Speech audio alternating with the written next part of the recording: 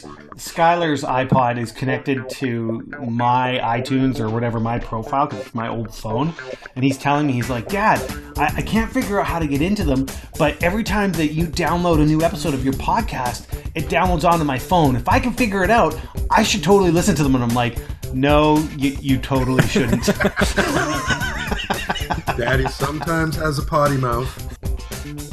What's up, everybody? Welcome back to Press X to Podcast. It's the podcast from your friends at COGconnected. I'm your host, Paul Sullivan. Alongside me, I've got the love guru himself. It's Shawn Petraschuk. Wow, that's quite the compliment. Obviously, you know nothing about my love life. I'm just going to say no comment on that. Yeah, right. I don't know if we need to go any, in depth on this one, but I'm no love guru. Probably unnecessary. Yeah, very much so. Great movie, though. Really good. Sure. Oh, is that's one with Mike Myers? That's right. The one that killed his career. Well, no, it was already on its way down. I mean, that really sealed the deal, though. That flushed. Isn't he busy trying to be like a Canadian mayor or something now? Probably. I've heard he's kind of a dick. Wow. Shattering so many dreams right now. Harsh words. Yeah. Well, we can cut out Mike Myers as a possible sponsor. Fuck. Sorry about that. True Canadian. We'll just apologize. And we've also got the master of love. It's Trevor Houston. Hello, hello. How's it going, guys? How you feeling about Valentine's Day? Wow. You called me a love guru, and why it's like so just off the mark is that my wife and I we don't really do it. We don't care for it. We're like, why do we need to have this one day to like spend a ridiculous amount of money to pretend like we actually like each other? It's a total Hallmark. Yeah, it is. There you go. Yeah. The Hallmark holiday. But you, Trev, like you're like, I mean, not newlywed, but I mean, you're still in like the early stages. I mean, even you too, Paul. I mean, I've been with my wife for like 16 years. I mean, I don't need to. Well, no, but it's just like, I don't need to go on like, I mean, the way I look at it now, 16 years in, is like, look, if I'm going to go buy her a box of chocolates and she eats it all, I'm going to see that happen. And I'm going to have to pay for that. You know what I mean? So it's better than for me to be like, let's just avoid the chocolate altogether, kick her at like 5 a.m. and go, hey, you better get your ass to the gym. Like that's better. That is love. Yeah, right. Love. My wife would kick my fucking ass. I talk a big game, but none of this is true. No doubt about it. We don't really do Valentine's either. I don't know. It's just not worth fighting the crowd and all that. I'll just make the wife a nice meal and that'll be it. Yep. Yeah, that's the way to do it. Yeah, we don't go out for dinner on Valentine's. Like it's crazy. Everywhere's booked up. It's nuts. So I find usually we're away right around Valentine's Day. Like we're in Vancouver Island last year, Montreal the year before. So we always seem to be away around Valentine's Day. And so we always say, well, we'll celebrate Valentine's Day with our trip. Like we won't get anything for each other. It'll be our trip. That'll be our way of celebrating it. And so I usually get something, maybe a card, something small. But yeah, we don't do it up big. That's for sure. There's a guy I know that does Valentine's Day right. He's married, but he and his wife and all their friends go out to the classy old spaghetti factory for what they like to call ribbon-tines. What?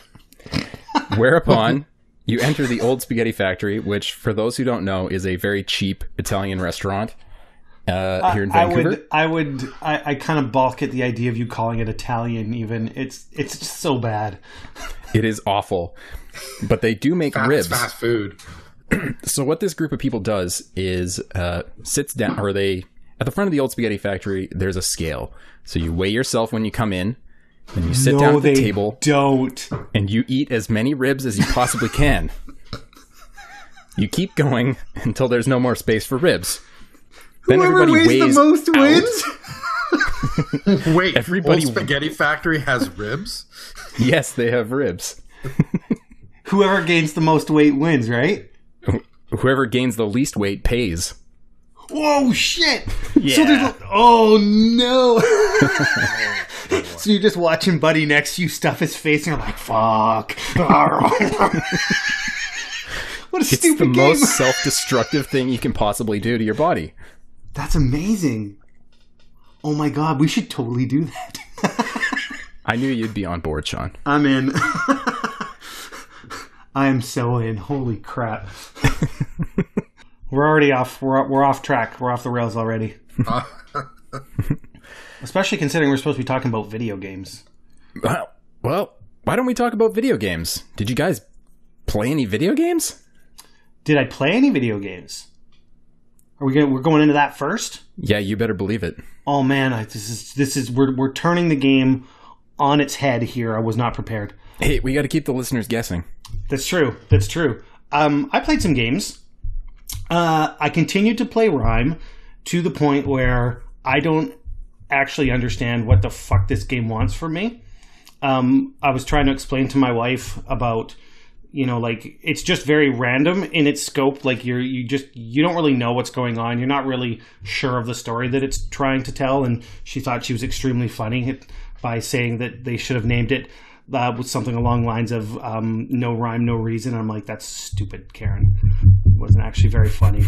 But there's no rhyme, no reason to any of how this game works. So I'm probably going to finish it, but it kind of lost my attention. I actually jumped back in, surprisingly. I mean, because this is a game that I believe it came out in Crepes 2015, I think. But I jumped into Dying Light again. And I forgot how good of a game it is. It's a really, really good game. Mm-hmm. It is. Yeah.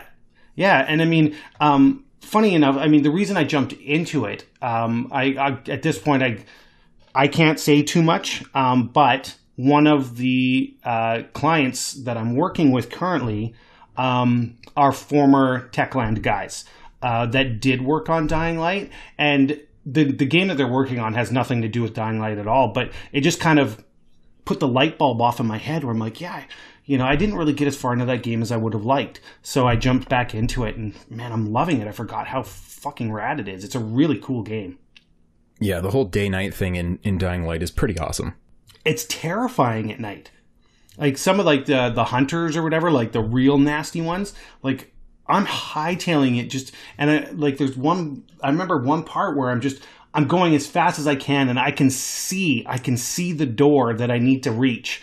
And I'm getting there just in time where, I mean, if you were playing it any sort of like AR, like where you've got all sorts of, or 4D even, like where they have like air blowing at you, I'd feel this thing like breathing down the back of my neck.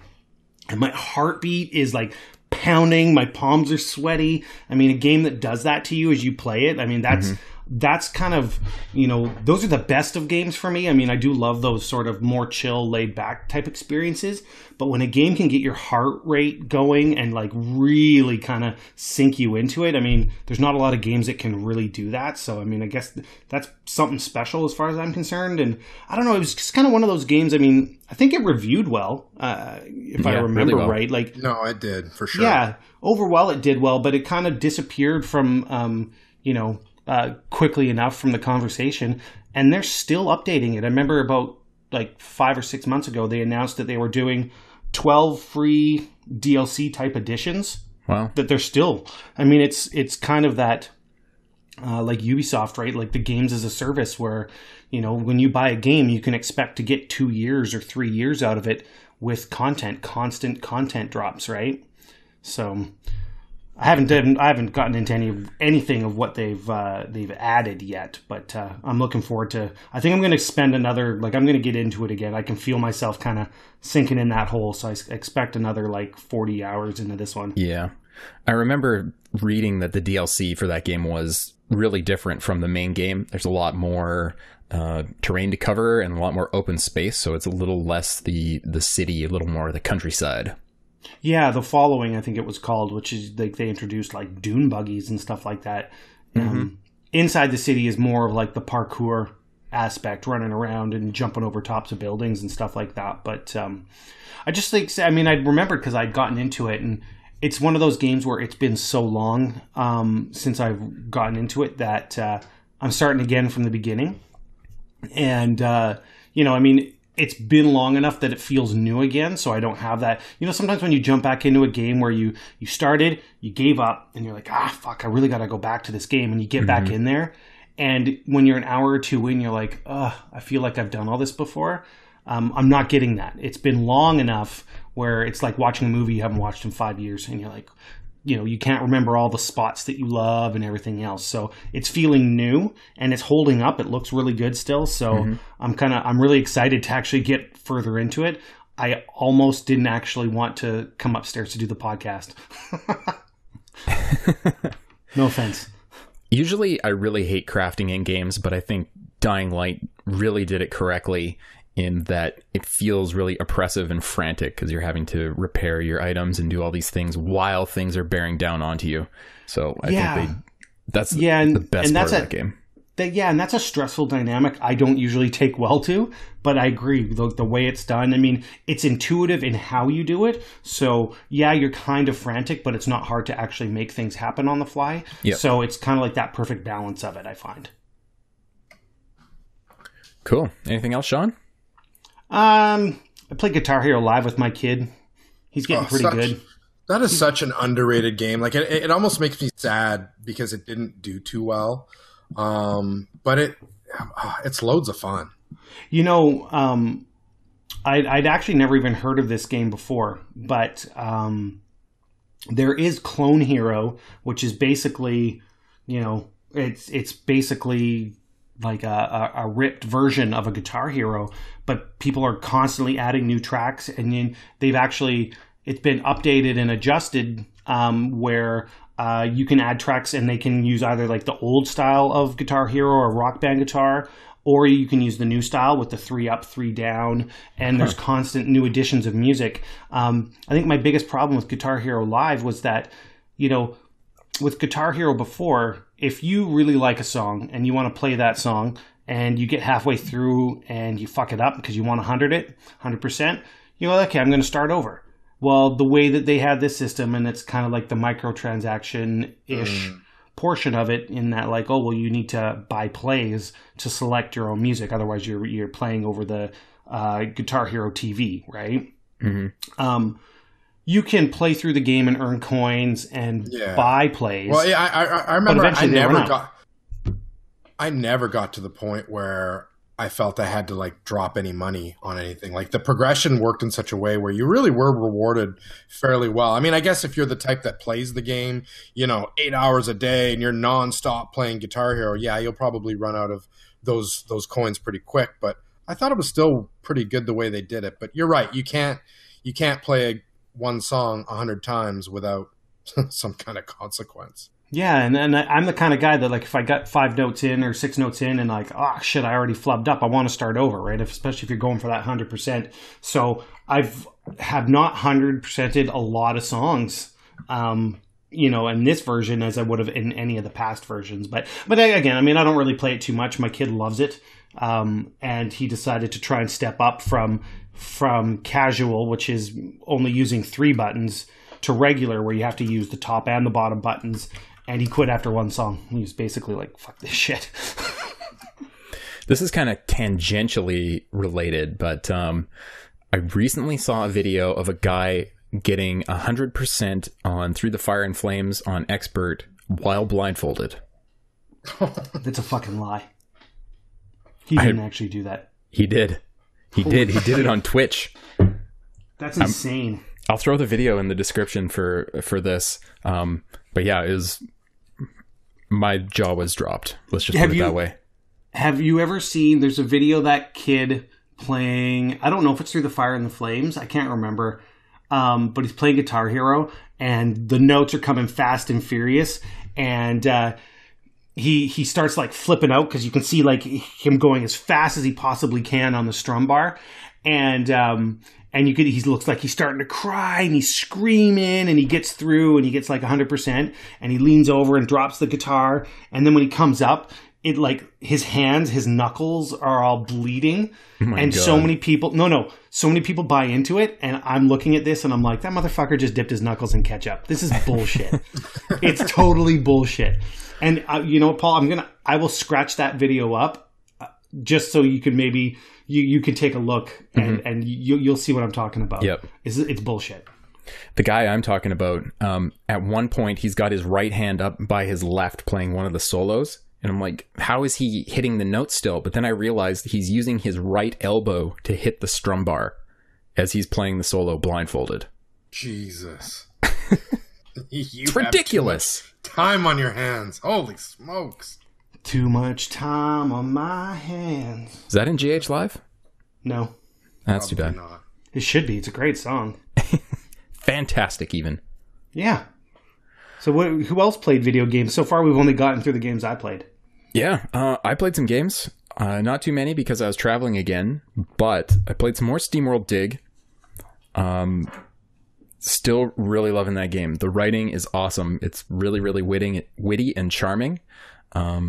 Looks great, easy to jump in and out. So, you're flying and you do a couple of loops and then there's some bad turbulence. You just put it away for a while and there's no big deal. It's like it never happened. Exactly. But it's a really satisfying loop to play through, and there's lots of reasons to go out of your way and explore. Great game. Really good. Perfect Switch game. And Trick Shot. Yeah, the other thing is Trick Shot, which is an iOS game. I just randomly found this one when I was bored sitting around at an airport, and my Switch was dead. So it's a basic physics related game where you're trying to throw a ball into a box, and it just escalates and gets more complicated as you go around bouncing the ball and arcing it, and you end up with portals and fans and things like that make it more difficult to hit the box.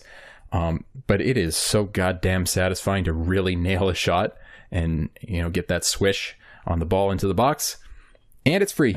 So it's awesome. And that's surprising to me because in a sense, because it's so rare to hear people go that they find a mobile game like satisfying. There's usually because most of mobile games, their money, is in the whole free to play premium, freemium, style of game. So to find a genuine game that people are like, yep, I walked away actually pretty satisfied with that, is pretty rare.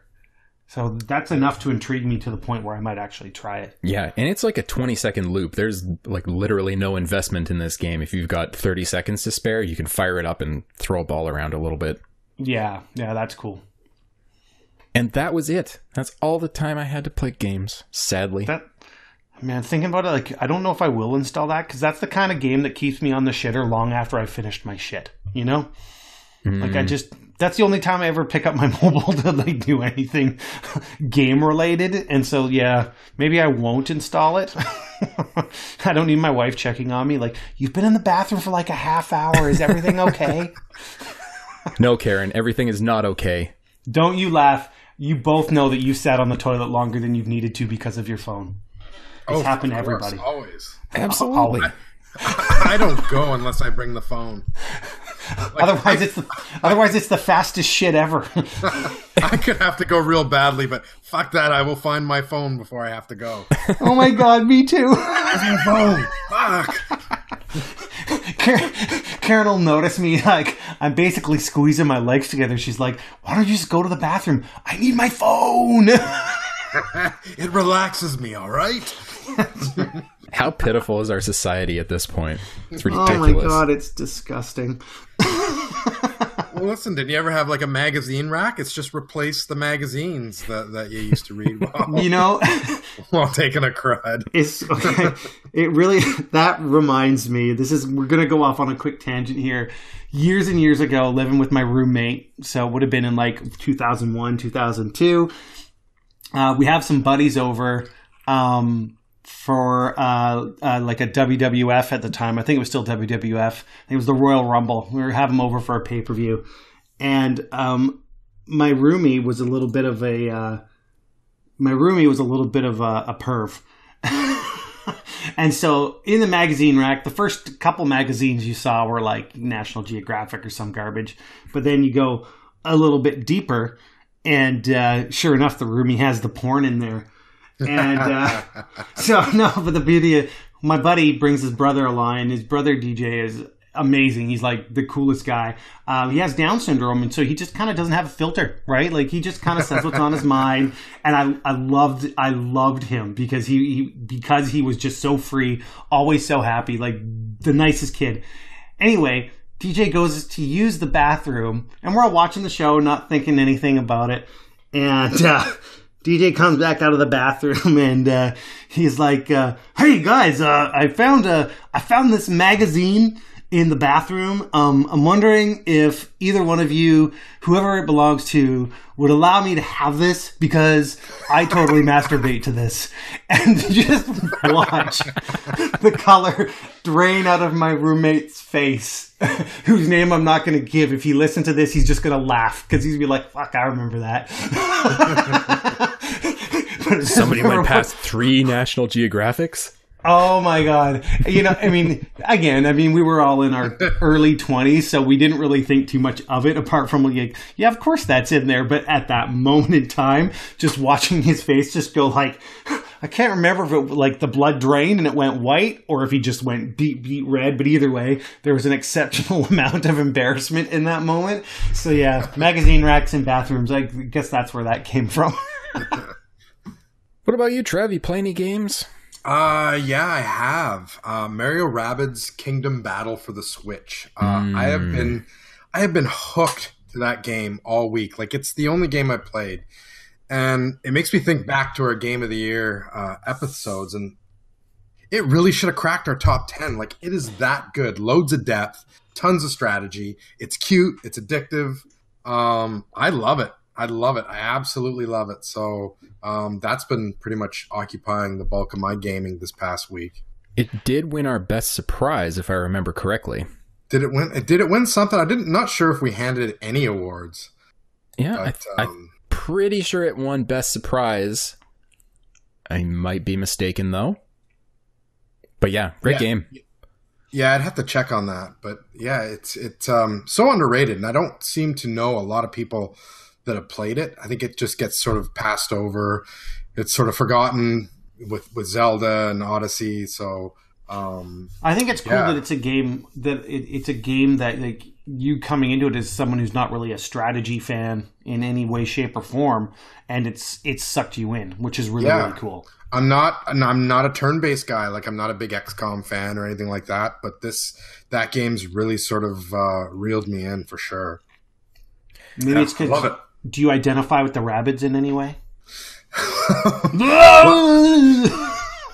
Yeah, it's pretty crazy. My thing with that game is I kind of got fatigue on it around like the 4th or 5th world. I was kind of over it. It didn't seem like I was progressing too much in terms of skills and stuff, and it felt a little repetitive. But that core gameplay is really good. Well, yeah, I found I hit a bit of a wall in the 3rd world, so I went back and I've been doing some of the challenges from the 1st and 2nd world, and I've just enjoyed kind of going back through the levels, finding like those magical crates that I missed, and just sort of taking my time. It's one of those games where I'm really slowly plodding along and enjoying every little bit of it. Yeah. Nice. Yeah. What do you think, guys? Should we talk about the news? I was waiting for Trevor there. I was like, that silence. I'm waiting for Trevor to... the soundbite. The news. There he is. Thank God. I thought we lost him. So... What's in the news? Well, there's some stuff. It sounds like Nintendo's saying that their online service will be worth the wait. Do either of you believe them? What, worth the wait to be like every other online service that's been around for fucking ever? Well, and not if we have to use that stupid smartphone app to talk to people. Like, I hear that's still a go. That you have to like plug in a mic on your phone, and that's how you're going to have to talk to people is through your phone. That is just such a bad fucking idea. Like, I really hope that is wrong. That from now until this thing comes out in September, that they will have figured out a way that we can plug in a mic into our Nintendo Switch and talk to people like we can on Xbox Live, like we can on the PlayStation. Like, I really hope that's not the plan. So here's the thing about that. Somebody was digging around in the Splatoon 2 code, and it turns out there are actually hooks for that in the game, for voice chat. And you can do it if you connect a bunch of switches over a LAN. You just can't do it over the network. It's like it was disabled because Nintendo said so. I don't get their angle here. in terms of like, it's not like they don't have the tech. You know what I mean? Obviously, this sort of thing's been around forever. Mm-hmm. What are you doing? I mean, and again, I own a Switch too, and I love it. You know what I mean? But what are you doing that is so goddamn special that you have not figured it out yet?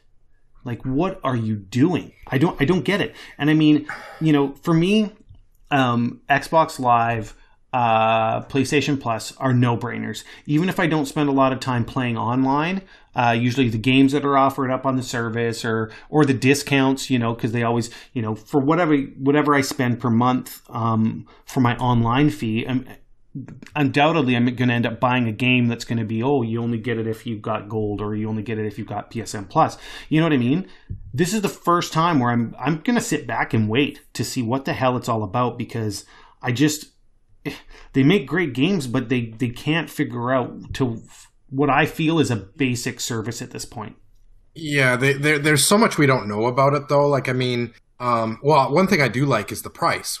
$20 for a year. So, I mean, that's what, a third of the price that we pay for PS Plus and Xbox Gold, Xbox Live. So, I mean, I like the price point, but again, we don't know if that's going to include, like, will we be able to access things like Netflix, YouTube? Will we have access to those kind of apps? Will we get free games, free monthly games like we do on PlayStation and Xbox? Will we have access to retro games? Like, there's just so many questions about this thing. Do you care though? Honestly, I mean, it's funny. I see these arguments every now and then about, you know, the fact that the Switch doesn't have Netflix, for example. And I'm thinking in my head, I'm like, I have like 19 other fucking places that I can get Netflix right now. I kind of don't give a shit. I want them to focus on making a service where I can play with my friends with relative ease and have voice chat. Things that are, as far as I'm concerned, if I'm paying, I mean, and to be honest, whether it's $20 a year or $50 a year, I mean, it seems to me as that should be a base. That's a very simple, basic thing. I don't give a shit about Netflix at this point. I just want that service to work for me. Agreed. No, I know. I get that, but my point being is just like access to some of those apps. Like, it would be nice if you can check those kind of things. Maybe your email. Maybe check your email on your Switch. Like, how cool would that be? I mean, I would like it if I could jump onto a plane and not have to haul, like, you know, my tablet or my laptop, and my Switch can be that, like, that standalone, the device that does everything for me. Like, that would be incredibly cool. It would need better battery power, but it would be cool if it had those kind of capabilities. An iPad that plays video games. And Netflix and YouTube, and it does everything. Like, wouldn't that be an amazing online service that it did that? Yeah, of course you want the games to play properly and all that, but yeah, I mean, yeah, we just don't know. There's a lot of questions. I don't have a lot of faith that it's going to be wonderful. I hope it will be. I have no faith in this. Simply because they've taken that step back from having usernames and things like that so you could find your friends, to going back to friend codes with the Switch. I don't understand why you would possibly do that. It makes no sense. Yeah, it seems very backwards. I don't get that one. I know that there's been rumbling of whether or not it's coming, but there has been rumbling for a long time that Nintendo has their own version of an achievement system on the way. And I mean, I don't play games specifically just to get achievements. I mean, there's the odd game that I get really latched into. But you can't deny that, you know, as a gamer, it's kind of one of those things that people really enjoy. And it surprises me that they've taken so long to adapt to that. So I wonder if that might be part of it, you know. Okay, here we go. We're doing everything all at once. We're going online. We're dropping, you know, our achievement system. You know, I mean, what is going to make it worth the wait apart from the fact that we can connect online? We'll see. We'll see. I think you could be onto something. That would be an instant sort of announcement that would get people excited about the online service. If it included, like if they rolled out, and as part of the online service, there'll be achievements. Like, you know, people go, woo, yay, that's amazing. Especially if it was weird in Nintendo achievements, you know, accompanied by some kind of cutesy Nintendo statues or something for getting achievements or for completing all the achievements in a game, I think people would latch onto that. Oh, absolutely. Yeah. I mean, if they've got all those properties at their disposal, right? I mean, who knows what maybe they take an angle like PlayStation does with like the bronze and the, bronze, silver, gold, platinum. I mean, and they could, like you say, they latch on to like because they have to do it with their own quirk. Nintendo doesn't do anything like they don't copy anybody. They trailblaze in a sense. I mean, even though this would technically be a copy, I guess if they were jumping into that system, they'd have to do it their way, like with some sort of twist. Nintendo's not going to be just like, okay, achievements. So yeah, like, whether they use a character-based thing where like this character is this and this character is a step above, that sort of thing. So you're collecting things. There would have to be something more to it than just your base achievement system. Definitely. Speaking of PlayStation, the God of War director was out there talking about God of War, believe it or not, which is apparently going to feature optional boss fights. I have no idea what that means, but okay. I don't know. The more afraid I get of like just getting my ass kicked in things and just wanting to get through a story, which obviously this game has like a ton of story. We've eked out that much that there's a really cool narrative going on. I'm just going to run from all the bosses. Oh, fuck them. I just want to get through the story. Well, I don't think thing. I don't think it said all the boss fights are optional. Oh. Yeah, I think this has a really simple explanation. If you think about old JRPGs and stuff like that, there's always optional super bosses that you can go and take on if you want to, but are not part of the main story. I'm pretty sure that's what this is. There's a boss I'm thinking of, and oh man, I'm going back. Is it Super Mario RPG? There's that one boss that's completely optional that is just, I can't remember what its name is. Like incredibly, ridiculously, horribly punishing to the point where nobody can freaking beat it. That would not surprise me in the slightest. Is it? I can't remember, but yeah, no, I see what you're saying, right? Like, or you want a specific armor set or something, you're gonna have to beat this boss. But I mean, that's like a lot of games these days. A lot of games have that type of gameplay in them.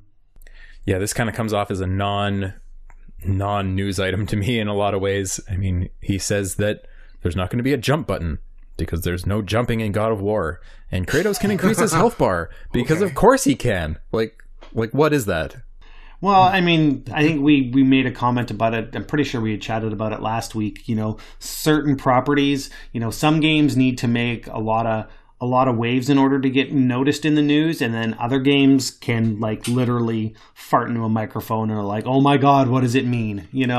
And that's kind of what this news is, and I guess in a sense, I mean, unless there's something deeper. I mean, unless there's, Hey, that's what we do on a weekly basis, is fart into microphones and hope people listen to it. I wish I was kidding. Let me cry into my beer now. Yeah. Are we already done? I feel like we're already done with this one. We're already done. With this On topic. to the next item. Yeah, keep it going. Would you guys believe it if I told you that Red Dead Redemption 2 is going to have Battle Royale? I would. I believe it. Well, they said it's going to. Yeah. Well, I believe alongside that, it's saying also that that Fear of the Wolves is that car-based battle royale, and I don't want to take anything away from the games like Fortnite and the PUBG. Obviously, they've struck gold, but every game now is like trying to, everybody wants to make that money, right? So they're all latching onto it, and they're all latching onto it really quick. And so as fast as this is showing up, I'm really curious if we're going to hit just max pressure on this, and people are going to be like, oh my God, another battle royale game. I'm so fucking done. I think we're really close to it already. Honestly, I think one AAA game that's got it in there as a fully baked thing, Call of Duty or Red Dead or whichever one it is that comes out first, I think that's going to be it. And everybody else is, just going to be a Me Too kind of thing. Well, it's already feeling like Me Too, in a sense, because everybody wants to cash in on that money right now, and I mean, there's no denying it's the biggest fucking thing going right now, right? I mean, there's been the battle between PUBG and Fortnite, for months now. The traction that they both get on Twitch and Mixer and everything else. I mean, they're huge fucking games, but everybody now, like literally everybody is adding it in, and it's like I say, it's already hitting, overload, it seems. Yeah, I mean, part of me is kind of wondering size-wise how Red Dead would be able to incorporate like their massive single player and their giant open world, and also include a battle royale mode, which has a giant map. Well, if it's going to be like PUBG or Fortnite, it's going to have a giant map. Plus, doesn't Red Dead have a regular multiplayer mode, like sort of a deathmatch type mode? Like, how are they going to squeeze all of this into one game? 200 gigabytes, bitch. Right. Like, that's insane. That's going to be a nasty 4K patch. Right. Can you imagine? I don't know how anybody, especially, like if you've jumped into the 4K zone too, I don't know how anybody right now is running a console without an external hard drive. Like, games are fucking ridiculous huge, and I get so tired of pulling things out. Oh, I'm going to delete this so I can install that. No. Nope. 4 terabytes or however many. I mean, I've got one on the PlayStation, one on the Xbox. Yep. Right? As many terabytes as I can get, it's hooked up. Yeah, it really is, because I get tired of downloading, right? I get tired of it. The real question here is, have you guys seen the movie that spurred all this on? Which is the Japanese Battle Royale movie. That's a thing? Go watch it. It's on Netflix, and we'll talk about it next week. What's it called? Battle Royale. Oh, it's literally called Battle Royale? It is incredible. It is so good. Oh, really? Oh, shit. No. Yeah. Ooh, I'm writing this down. It's on the list. It's like a really badass Hunger Games. I'm down with this. Battle Royale. I'm down with this. Yeah. Check it out. It's super I'm good. surprised I didn't know. Right. It's on That's Netflix. Cool. That's a very good recommendation, Paul. Speaking of movies, the first Venom trailer just dropped. Ooh. Did anyone understand a word Tom Hardy said? Yes, every little bit of No. It's funny, like, people, like, depending on the movie he's in, obviously some movies he's meant to sound muffled. You know what I mean? We already know. But even when he's in a movie where he's just supposed to talk like a normal fucking human being, that guy's a mumbler. I can barely ever understand anything that comes out of fucking Tom Hardy's mouth. Dunkirk was the worst for that. I was like, what is happening? Anytime it's showing his face do not for spoil minutes that. on I end. need to watch that. So I'm not the only one. Like, for a while there, like, I honestly thought that I was alone in, like, Tom Hardy is a mumbler. Why do people love him so much? He did another movie with Shia LaBeouf where they were bootleggers, or they did Moonshine. I can't remember what the name of that movie is. Great movie, but again, another movie where it's just I'm like rewind and turn on the subtitles. I can't understand Tom Hardy again. He's also got a thing for having a mask over his face. He's got it in Dunkirk. He's got it in Batman. He's going to have it in Venom. You're definitely not going to understand Venom. Well, how do we know? Because, we saw a fucking Venom trailer with no fucking Venom. Are you upset, Shawn? No, you know what? They literally it's supposed to be a teaser. It's a teaser. It is. So. It's a teaser, and they literally just finished filming. I actually saw, I think somebody on Twitter or somewhere was just like laughing about the fact that, like, how angry fans are about seeing a Venom trailer with no Venom. And I'll admit that I thought it was a bit odd that maybe they would have pushed even for a second, like just for that flash, that 1 second, 2 second flash, and you're like, oh shit, here it comes, and not put much else into it. But they literally have not done the CG yet. Yeah, I bet they can't figure it out how to make it look believable. Well, they better. It comes out this October, doesn't it? Yeah, but that's still a long time away, right? I mean, we're looking at 8 months away. So they wrapped on filming, and now they go in with the CG and everything else. So, I mean, it wasn't necessarily meant to show you Venom, but I'm just surprised they didn't even give you a tease. You know, something's something slight. Hey, they know you're going to be in that theater, so, you know. You're damn right whatever. I'm going to be in that theater. Oh, yeah, for sure. For sure. It's Tom Hardy. I might have to go back to one for of those. multiple viewings so you can hear what he said. No, I'm just gonna skip the whole process and go to one of those viewings where they have it for the hearing impaired, so they put subtitles on everything, and I just gonna erase myself from having that problem altogether. Did you guys ever see the movie Bronson that he plays like this, one of the most violent prisoners in the UK, and it's an older movie. I want to say it's about 10 years old, but I remember that was one of my first Tom Hardy movies where I had a chance to see him in action, and it's a pretty good movie. If you've never seen Bronson, it's worth checking out. It's super violent, but it's entertaining as all hell, and it's based off a true story of like one of the most violent prisoners ever. So it was on Netflix, I remember, and I never actually watched it, but I remember seeing it. Like he's like the cover for the movie was like him, like he's like bald headed and like boxing gloves or some shit and like tattoos all over his chest or whatever. Like he looks like really fucking mean. Yeah, and he is. He's pretty mean and fucked up and angry. And it's an interesting sort of movie about his life and him surviving in mean, fucked jails. up and angry, so like an average exactly. Tom Hardy movie. There you go. Put it on the list. Put it on the list. Right. Our final piece of news is that GTA 5 is the third best-selling game ever. That's crazy. 90 million units. That's what's more crazy. Third best-selling game ever. That's a huge accomplishment. So, like, you know, props to Rockstar on that. But just realizing what third best-selling means, 90 fucking million. Yeah, like it's third to Minecraft and Tetris.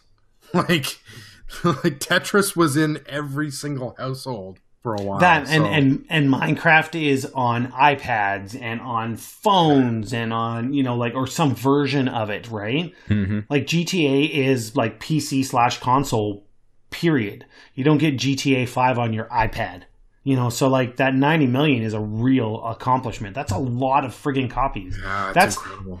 That's people buying it from, you know, last gen to current gen to like, oh shit, and they finally released it on PC, so they're jumping to PC. I mean, this is multiple copies in one buyer's hands even, right? And the fact that any game is, you know, I mean, there's very few games that I love enough where I'm like, I'm going to buy it again on this, or I'm going to buy it again on that. You know what I mean? So, I mean, props to Rockstar, man. That's a huge, huge accomplishment. Yeah, it's super impressive. Like, it makes me want, like, I guess everybody I know who's a gamer, who doesn't own that game. I really like that they threw in, when they came out on the PS4 generation, the first-person mode. I think that makes that game a totally different experience. If you guys haven't tried that, the first-person mode is pretty good, actually. I tried it briefly, but I really couldn't get into it. I needed to play it in its sort of original form. I just couldn't get into the first person mode. It totally changes the experience for sure. But as somebody who had already played GTA 5 all the way through, I don't know, it made it a little more interesting to go back to. It's definitely like a different dynamic, like not something you would expect out of GTA. You know what I mean? Like, you know, after playing it, you know, the original way and then jumping in a first person. I mean, I could see that being almost feeling like a brand new experience, even if you've already made your way through the story. So congrats. Now what? Red Dead 2. Red Dead 2. They just keep piling on to that money truck. Just the money just keeps piling up for Take-Two and Rockstar. No like, shit. Holy smokes. I'd like to, you know, I mean, if I was ever going to rob a money truck, that might be the one. And what's amazing, too, is they don't seem to have a ton of marketing. Like, they don't make much of an appearance at E3 at all. In fact, does Rockstar even go to E3? Like, I don't recall ever going to a Rockstar appointment in, like, 8 E3s that I've been to. I don't think I've ever been to a Rockstar appointment or, like, seen a big Rockstar booth or anything. Like, it doesn't seem like they feel the need to really market and push their games. They let the games sell themselves. Well, you know, I think Rockstar in a sense, I mean, this was actually, you know, originally when we had COD on the docket for today, in, you know, talking about Black Ops 4, you know, the rumors or the announcement, that sort of thing. I almost wonder if Rockstar and GTA specifically are very much in the same boat, in that there's core gamers, people who are just dedicated to the news. They want to know everything about everything that's going on. And then there's just like those dudes, you know, like the COD bros, for example, that just pick up a game once or twice a year. GTA has that draw. Mm-hmm. You know what I mean? It's like people who've never even heard of IGN, right? But they have an Xbox at home because, you know, when I was a kid, I had a Nintendo, and then I bought an Xbox, and I played Call of Duty, and I played Grand Theft Auto, you know, like they have that sort of legacy attached to them. They don't need to do the marketing. It's just going to happen for them. Yeah. What? There's a new GTA. Boom, I'm going to buy it. Yeah. I think maybe Red Dead doesn't do those same kinds of numbers, and it won't do those same kinds of numbers, you know, with Red Dead 2, mostly because it doesn't have that legacy attached to it. But if, or more appropriately when, they drop GTA 6, don't expect it to do anything other than insane numbers right out the gate, because all those people, like I say, who are, you know, they don't pay attention to the news, but they walk into Best Buy and they see, or they turn on their console and they look at the store and they're like, oh shit, there's a new GTA. Like, it's an instant buy, right? Mm-hmm. Same reason Madden sells bazillions every year. Yeah. Same people buying them. Absolutely. I think you're right. Red Dead's not sort of a household name, but I think it may inch closer to that this year with Red Dead 2. I mean, GTA wasn't necessarily an overnight success. Like, it took a while to build the fame, to build the reputation, for it to truly be for it to become a 90 million seller. But I think Red Dead 2, it could be on that path to doing really well. I mean, what would be a success for Red Dead 2? 20 million? 30 million? Yeah, well, I guess you'd have to have the numbers for what the original Red Dead sold, which I'm not sure. I don't know. But I imagine it did quite well. But it's also one of those games that it was a bit of a slow burn in terms of, like, it sold well to begin with, but people talked about it, right? And it was a game that benefited from people going, have you played this game yet? You know? But GTA, I mean, it was built on controversy, because at the time there were no games that were really, really as controversial, right? That was the type of, I'm pretty sure it was not at some point GTA in the news where it's like, you know, you have angry parents going, why are you selling this to my children? You know, because they're too lazy to go to the store with their kid and, you know, not let their kid buy a game that's rated mature, right? It was the catalyst for that whole legal battle in the States, basically. Yeah, well, there you go. Exactly, right? I mean, that wasn't like the origination of like the ESRB, was it? Like, is that how it wasn't over? Like, was GTA a Kickstarter for that sort of thing? I don't know if it was for the ESRB, but I know it was legally. There were a lot of lawmakers in Washington that wanted it out of stores, or wanted it unsellable to kids, or unsellable in the States. Obviously, that didn't happen because the claims were pretty crazy. But I think it was the reason that whole conversation came about. Yeah, so the sales I have here, Red Dead sold 6 million on PS3 and another 6 million on Xbox 360. I don't have any other figures, so... VG charts? Yeah, I'm just looking at VG charts right now. So I'm seeing, as of February 2017, Red Dead Redemption has shipped over 15 million units. Which is respectable. Oh, yeah, Very. For sure. But it's not 90. I mean, 90 No, is insane. Not even close. I wouldn't be surprised to see RDR2 double that, get to 30. Yeah, I would not be surprised at all. Well, I mean, you know, going hand in hand with the fact that, you know, gaming is bigger and bigger and bigger all the time. And, you know, there's more consoles in homes than ever before. It kind of only makes sense. And yeah, I mean, obviously, you know, it's kind of one of those things that, like, the people who maybe missed out first round, who've heard from friends, like, how great the first one was, they're all going to jump on this, without a doubt. Mm-hmm. Speaking of releases, let's talk about the ones for this week. Yeah, there's a bunch. There are actually quite a few. There are a lot, actually. We're starting to ramp up already. God help us. The piles of shame are not getting smaller, but the games are still coming in. So true. Oh my God. Dynasty Warriors 9. I'm honestly surprised that there's only 9 of them. Well, I was going to say, which is a game that won't be entering my pile of shame, because who fucking cares about Dynasty Warriors anymore? Well, I mean, let's put it. No, I was just saying, let's put it this way. Like, Dynasty Warriors is one of those games that, like, when we would, call it out for a review, like, hey guys, we've got a copy of Dynasty Warriors 57 in. Who wants to review it? And it's fucking crickets, because nobody wants to fucking review this game anymore. Like, what are you doing 9 games in that people give a shit about? Dynasty Warriors 4 was cool when the PS2 came out, and I played that a bit, and then I forgot about the series because they were all the same. Well, Mario reviewed it for us, and by the time this pod goes live, our review will be live, and he is going to give it an 80 out of 100, and he quite liked it. He quite enjoyed it. He liked the sort of it took more of an open world take, but I mean, it's still a hack and slasher, but it's got more of sort of an open world spin to it, and he quite liked it. In fact, we were bantering back and forth because he did want to go with a slightly higher score, but he did have a lot of negatives, and the negatives drew some of his score down a bit. But yeah, that review will be live on Wednesday on COGconnected.com, at COGconnected on Twitter, COGconnected on Instagram, COGconnected on Facebook. Your company man right here. Thank you, Trevor. I was trying to figure out how to squeeze that in, and I knew you'd get it done. I'd get it in. Bill's got to get paid, son. Bill's got to get paid. Click on that Dynasty Warriors review and all the ads. Click on click on all the ads. Yeah. Watch the fun Viagra videos. Whatever they are. I don't know what Trevor, you realize those ads are completely targeted, right? So you're the only guy seeing the Viagra ads.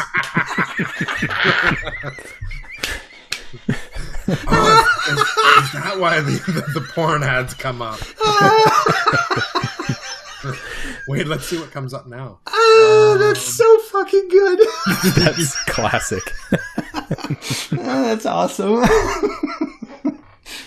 Anyway, what else is coming out? Well, we've got a couple other big ones. What else is coming out? We've got Kingdom Come Deliverance. Yeah. Do you realize that had a 20 gig day one patch that came out today? Like 20 gigs. 20 gigs. I got a message from Derek. Derek's like, Trevor, I'm going to need more time with this review. I'm like, well, why? Like, we got to have that in tonight. Well, you see, there's this 20 gig patch that came out, and the game's quite a bit different now. Dear and God. it's a huge game. It's huge. It's like, not a tiny game. The 20 gig patch. Holy fuck. Was this on either of your radars? I feel like it came out of nowhere. No, I saw it. Excuse me. I saw it not last year. I believe 2 years ago at E3, and it looked pretty rough at the time, but you could tell how big they wanted it to be. I know that now it looks absolutely stunning from anybody that's played it. I know, or I'm curious if I've kind of been keeping up on the news on this one. I don't know a lot about the situation, but apparently somebody high up involved in the development of this game, 1 or 2 people, have some generally what most people might consider shitty opinions. And I wouldn't be surprised if you see a lot of that kind of bubble to the surface as these reviews start to pop up. People are thinking the game's going to be good. But anyways, yeah, this guy, apparently a couple of guys, I don't know if they were involved necessarily Gamergate specifically, but there's some ugly stuff that I have a feeling is going to kind of rear its head as this game is supposed to have its time in the sun. Which is a shame in a sense, because you want a good game to stand out as a good game. But if this news that that's kind of been bubbling in the background starts to come up, it might actually take away from the game itself. Because I mean, from what I've heard, the game proper is really friggin' cool and really good. And that's really what matters. I mean, God, have your political opinions and your opinions on other things as much as you want. But if the game is good, the game is good. Just let it stand on its own and don't let that other bullshit get to you.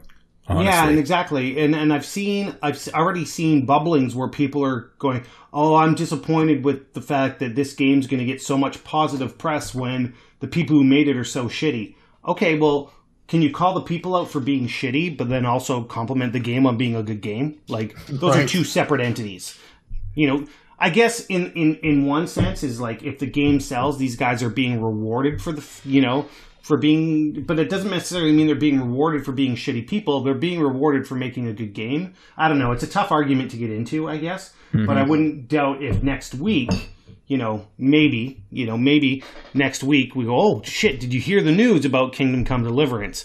Right? Like, maybe it'll get buried. Who knows? But I've noticed it bubbling up kind of just on the sidelines over the past couple days. So I'm just half expecting, for there to be like that, here comes the game drops, and all of a sudden, boom, all this news kind of comes out and ends up being a big topic of discussion. I will be keeping my eyes on that for sure for next week. But what else is coming out this week? Well, there's actually quite a few more things. We've got Owlboy coming out on the Switch, PS4, and Xbox One, which came out last year or the year before on PC. And it's just a stunning pixel art in this game. Looks really cool. Nick reviewed it for COG. Oh, okay. Yeah, Nick reviewed it for COG, and he scored it quite well. And generally, like across the board, it got really, really great scores. Mm-hmm. And I'm excited to get it on. Like for me, my go-to on this is the Switch. Hands down. Oh my God, yes. Absolutely. This is another game built for Switch. So I don't have an opinion on the game proper yet because I haven't played it, but I'm super, super pumped to get it on the Switch. Mm-hmm. Yeah, I haven't played it yet either, but Nick gave back. This is, November 2016. He gave it a 90. That's impressive. Yeah, pretty glowing score. We've also got Fee, which is that very short excursion of EA into the land of the indies. Then they went right back to what they did before. But hopefully Fee's good. Well, hey, let's give EA, we've spent a lot of time shitting on them, and deservedly so. But they were also responsible for making sure that we all got our hands on Unravel, which is one of the best games ever. It's such an endearing and charming game. I'm kind of hoping that that's what we're going to get out of... Is it Fee or Faye? I don't know. But I don't know. F-E. I'm going to call it F-E either from way, now on. Yeah, exactly. Either way, like... Faye. I'm intrigued by it. Is that not like... On the periodic table, is that not iron? It is iron. Yeah, I'm going to call it iron from now on. And people are going to be like, "What are you talking about?" Iron. Code. Fe. I just wanted to drop science bombs on y'all.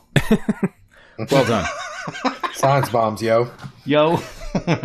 Yeah, no, you know what? I that one kind of... I remember seeing the initial trailer for it. I was intrigued by it.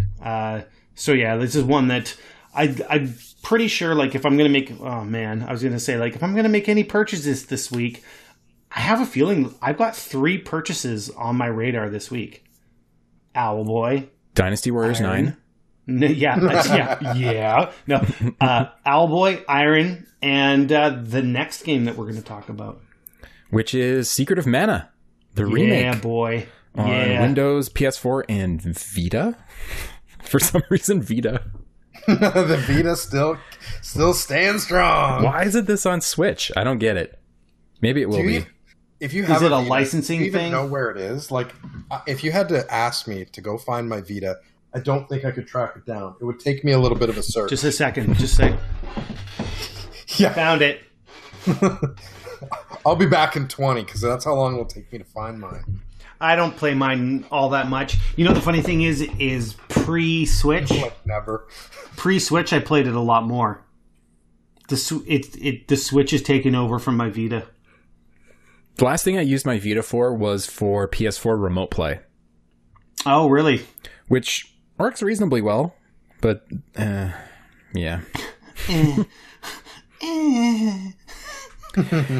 And the last thing of note this week is the Bayonetta/Bayonetta 2 package on Switch. Which, if you haven't played that, is the gem in Platinum's cap of sensational action games. Well, as long as No, I might have to try that on the Switch. As long as it's better than was it not Platinum that did that? Was it? I'm trying to think here. Was it Activision and Platinum that did that Ninja Turtles game? Oh, fuck that game. I expected more out of Platinum, but it was Platinum, wasn't it? Yes, it was. Yeah, fuck that game. They did that Transformers game too, and that one was pretty good. So that one was better. Which one was that one? That was... I can't remember what the name of it was. I think it was Ninja Turtles Fuck This Game. Yeah. Actually, speaking of fucking Ninja Turtles... No. Which is the weirdest of segues. Don't get me going on this. You know what I'm talking about, don't you? Yes. That is it Cartoon Network? I don't know who it was, but or Nickelodeon, I think. But that new version that they want to go with of the Ninja Turtles, and like Splinter is the short, fat, like stupid. It just doesn't work. And then they have like each turtle is like a different species of turtle, and they just look awful. And it was just like, I believe this actually came out like 2 weeks ago, but the second I saw it, I'm like, that is a hard nope. I screamed in anguish when I saw it, because my childhood of the 90s came flushing back, and God, it just shit all over it. It's so bad. I mean, I get it. I mean, maybe they're trying to appeal to a new generation, but in a sense, I mean, like with my kid, right? Like with, my son's 9, he's seen the original Ninja Turtles, and even he's going to look at this and go, what did they do to the Ninja Turtles, Dad? It's not good. God. It is not good. We'll never know. We can only hope that it fails and fails quick, and they'll just bring back the 1987 designs or whatever, whenever those came out. Yeah. The real Ninja Turtles. I wish I had my hands on an issue number 1. Yes, Platinum did Transformers Devastation. Mm-hmm. Yeah, that was it was that cell shaded one, if you recall correctly, right? Yeah, and I believe I reviewed that one. It was pretty good. I mean, it was still a Platinum game. I mean, they're not for everybody, I don't think. I didn't mind it, but I believe, Paul, you reviewed actually Turtles. Yeah, I think I did. Yeah, and I just remember you basically being far less than impressed. I mean, it looked great and it played fine, but it was very repetitive. Very repetitive. Yeah.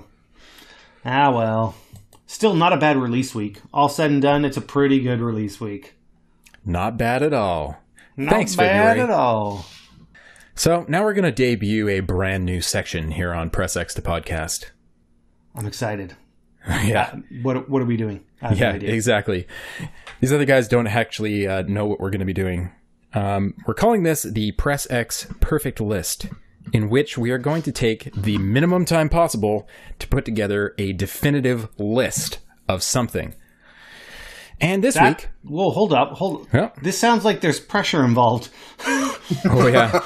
You got to crack through. You got to give me answers right away. So hold up. What you're telling me is like, what's the list? Is it like a top 5, a top 10? What kind of list are we looking at? This week it's going to be a top 10.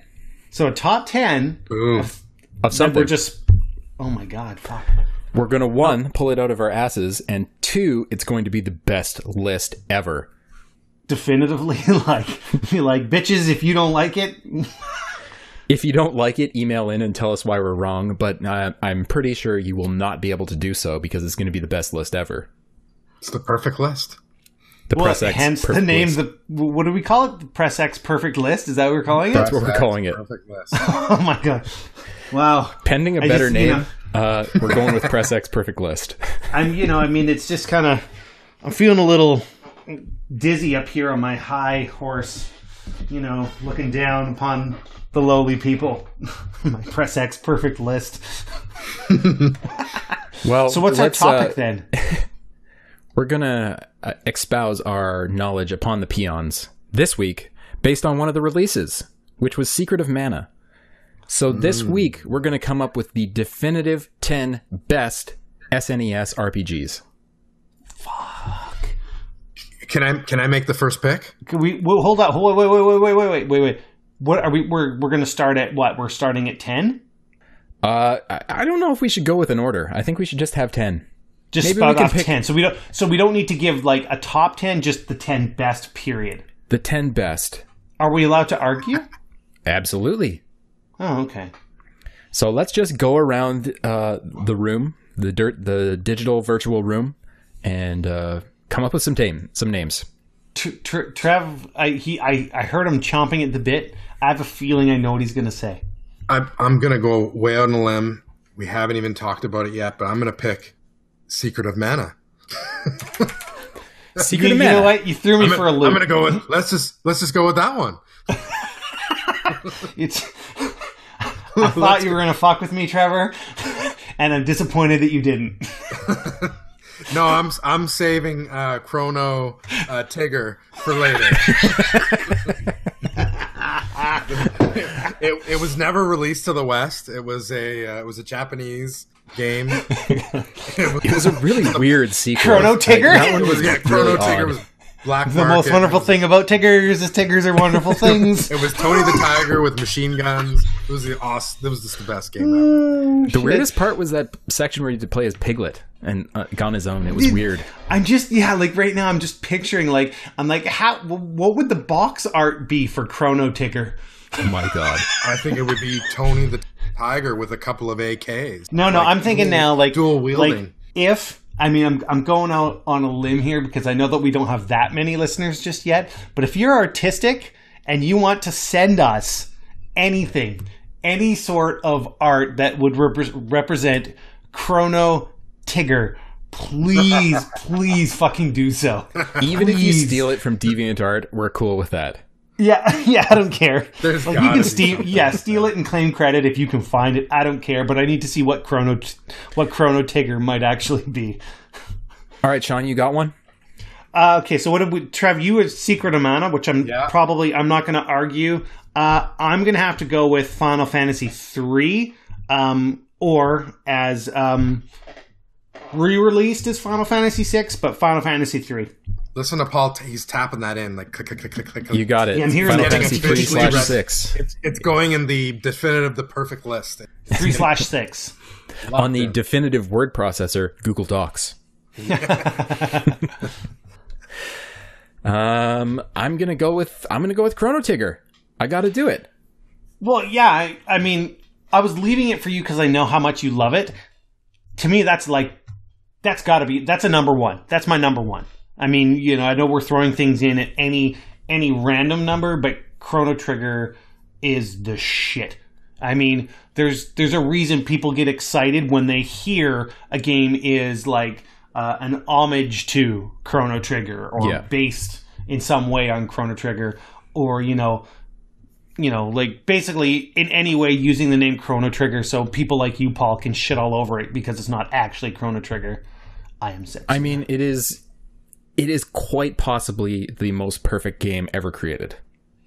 It's up there. The funny thing is to me, I wish we could take the dynamic and the way that Chrono Trigger worked and make it a modern game. Like, I'm talking like pure and proper modern, like insane graphics, great, really developed narrative, voiceover work, all the things that we consider modern conveniences of a game, but with the same dynamic that Chrono Trigger had.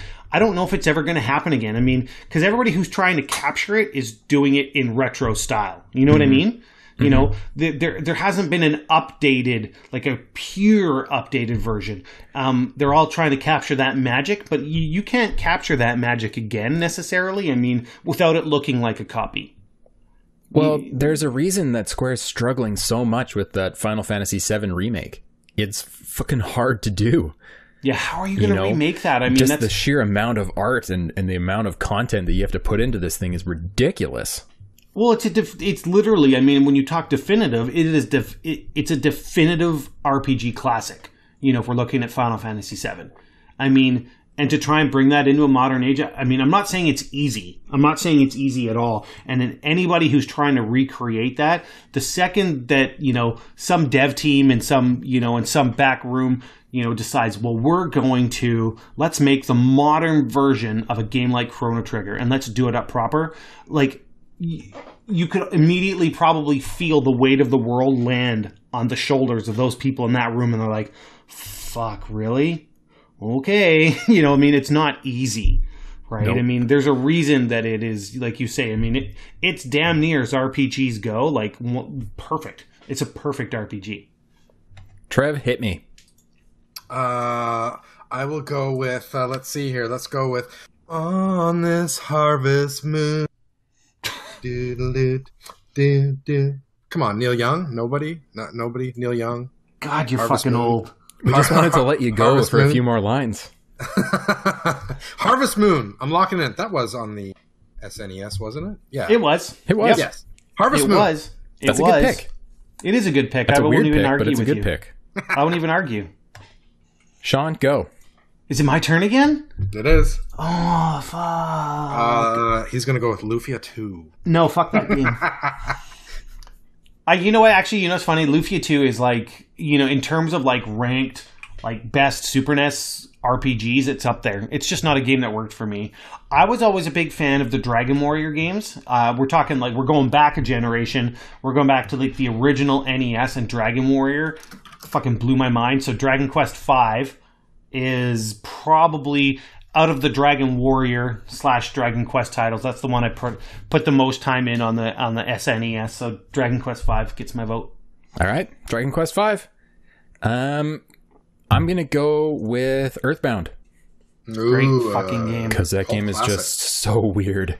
It is. We're so leaving weird, like the ultimate classics up to Paul here. Yeah. Hey, somebody's got to knock him out of the park here. Yep, you bet. I believe it's Trev's turn. What are we at? Does that take us to 6? Have we picked Super Mario RPG yet? We have not. Now. Wow, put it on the board. But that'll be number 7. That's a good choice. Click, click, click, click. Yeah, Super Mario RPG was like that perfect mix. It was Nintendo. It was developed by Squaresoft at the time. It was freaking great. It was. You know, like, I realize that number 7's sitting on me, and I don't know. I mean, it might be hard pressed to enter a lot of people's top 10, to be honest, but Shadowrun was like one of the all-time classics for me. Shadowrun is absolutely fucking fantastic. I mean, it was good enough that I'm really upset that they fucked it up in like the current or last gen when they redid, like, wasn't it like a first-person shooter Shadowrun? I mean, honestly, I don't know. You're gonna hear my keyboard doing the ticky tickies right now because they did the Shadowrun new version, and it was bad. It was really bad. This is the first pick that I'm going, really? I loved it. Come on, Shawn? Well, that's the thing. You know what? These types of lists are so purely subjective. I mean, No. This is the definitive 10. Our list is definitive, so I'm going to stand. I'm going to stand behind my pick. But back in my days of journalism, you know, like when you would write a list and you would get some fucking shitlord in the comments that basically told you you're the worst fucking human ever because either 1, you picked a game you didn't like, something, yeah. or 2, picked a game or didn't pick a game that they love or whatever. A lot of time these lists are so freaking subjective, but man, Shadowrun is like, it's like, I don't know, man. For me, it was like you got your magic and fantasy side of things, but then you've got your cyberpunk, cybernetic type thing, and it was like the perfect amalgamation of all the things that I loved at the time. I mean, that's why I'm excited about a game like Cyberpunk. I mean, I'm a genuine Cyberpunk fan, right? So, yeah. Fuck you guys. Shadowrun is on my fucking list, and if you don't fucking like it, send me an email and argue. I don't care. Do it. Because this list is fucking definitive, like you said. This shit is the definitive list. There you go. It can be at number 10. I don't care. You said we're just picking games until we get to 10. So you can throw it at 10, but Shadowrun is fucking rad. All right, sure. If you want to argue with Shawn, you can send an email to us at pressxpodcast@gmail.com.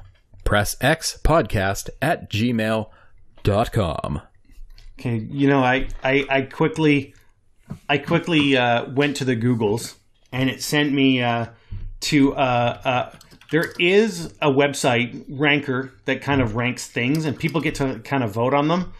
And Shadowrun is sitting currently for best Super NES RPGs, and this is the people speaking around the world. The peoples. Yeah, it's at 23, so it just tells me that a lot of people don't know what the fuck they're talking about. I mean, that's far from definitive. There's only one definitive list, and that's that is the list. Press X perfect list. The perfect list. Perfect. That's right. So listen to Paul. Send an email if you want to argue with me. You're damn right. All right, that's 8. I'm going to pick number 9 right now, and that is going to be Secret of Evermore. Ooh. I never played that one. Me neither. And it's freaking cool.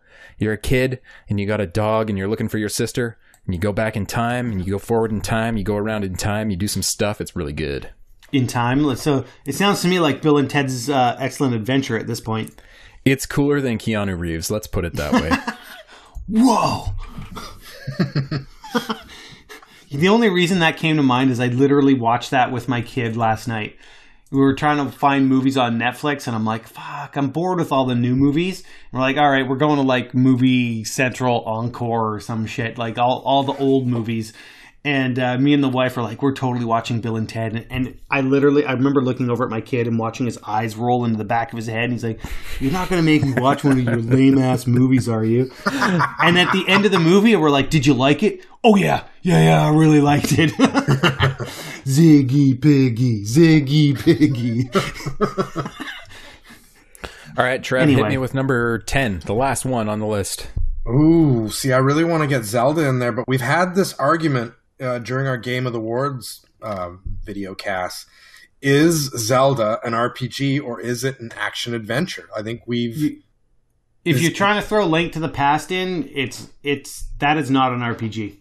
Right. Well, that's what I was thinking I would get in the list. But if we're not going to go with Zelda, let's go with Breath of Fire, which is a great game. Breath of Fire 1 or Breath of Fire 2, Trev?